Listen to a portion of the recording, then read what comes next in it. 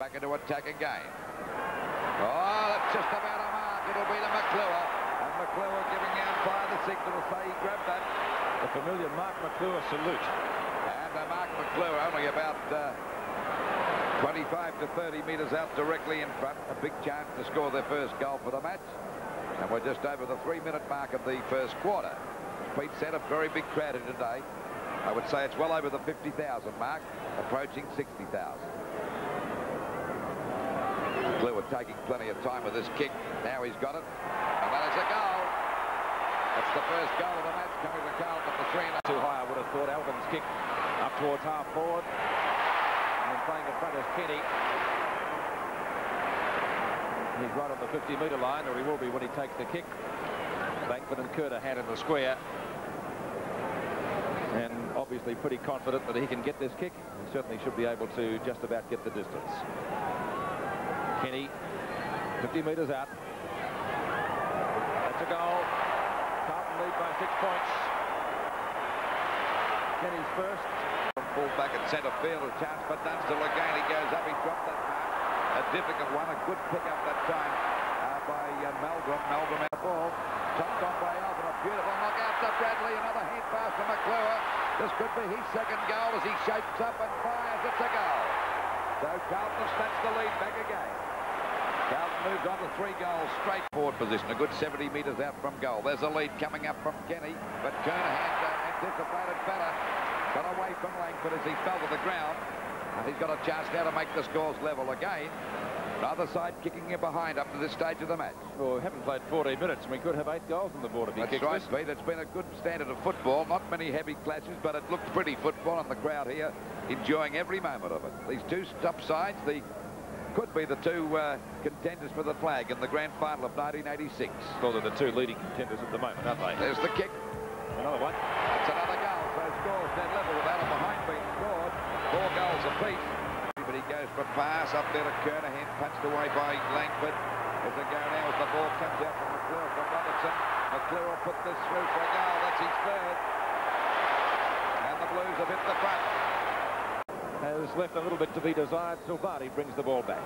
Ball back there to Dool. He's in front of Dunstall this time and takes the mark. Getting a little bit angry, the flying doormat, because I don't blame him either, because Dunstall's well on top. He's already kicked 3 goals. McClure flies, couldn't hold the mark. Accepted by Tuck. Over it goes from Abbott to Platt. Platt's kick is up there at Broward at the back of Silvani. A good Put on top of the neck.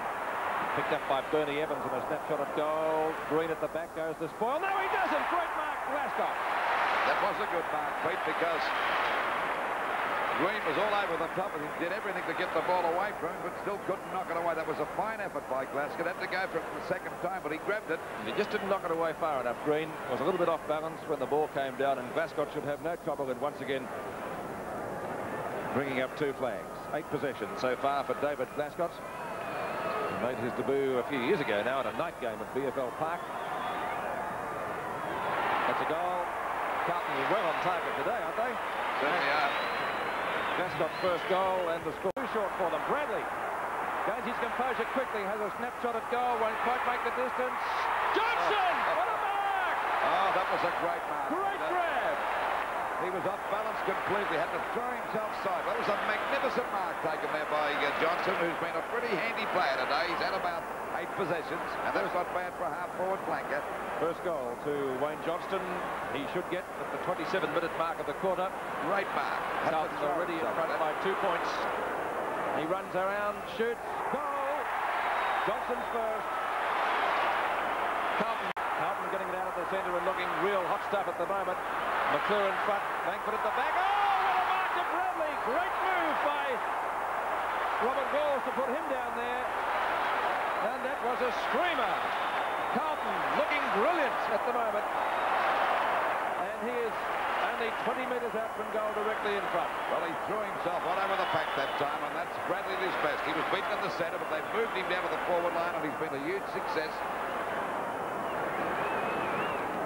Carlton's biggest break of the day. Bradley's second goal. 28 and a half minutes into the second quarter, and why shouldn't they congratulate him, because he is Nice to straighten up. Oh, he's had a good run, this little fellow, as he goes a kick. The Dunstall's got the city, but Harms is there. That's a strong mark. Dunstall kicked 3 goals in the first quarter, but since then Dools held him pretty well.